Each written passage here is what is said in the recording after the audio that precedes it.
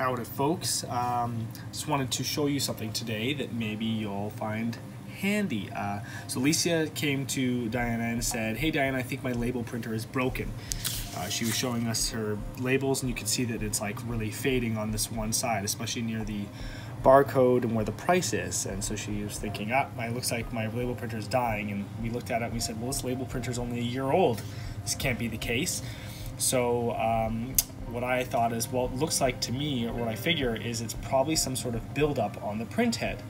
So this, whether you use green labels or not, you may be over time getting some buildup, some kind of buildup on the print head, which prevents it from making a solid heat contact with the label, and therefore you get faded printing to the point where barcodes maybe not even scan. So I took one of these. This is one thing I have to stress, a whole bunch.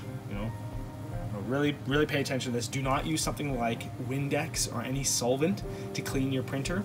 Use, a dampened cloth, very lightly dampened, or what I used is a cleaning wipe. Like these have a little bit of isopropyl alcohol in them, and they're not harmful at all to these sorts of things. So I took this little thing here and I scrubbed the print head, and look at all the junk I got off of it. It looks like it was actually buildup from the green labels. We have a label printer here that we exclusively use for green labels, so it has built up over time, and so I went through and really scrubbed it. You can see I got quite a bit of junk off of there, and then now the labels look brand new. Look at that, that's crazy. It's night and day, right? So they look perfect. So what you can do to clean it, really simple, is turn the printer off. Make sure it's definitely off.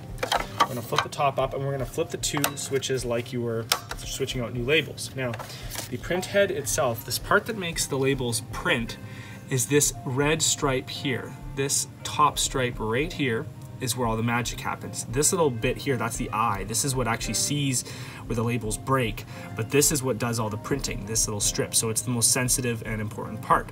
And I had noticed there was a little bit of, there was a bunch of green buildup, and you can still see a bit of a shadow of it right on this right-hand side. Still some stuff built up, but it works perfectly fine. But it was like so gunked up in this one area. So all I did was took my cleaning cloth here and just gave it a bit of a scrub. It was, you have to press quite hard. You don't want to use your fingernails that much. Like you may have to kind of wrap your fingernail in the towel to get a good scratch, or not a scratch, but a good cleaning in there without scratching it.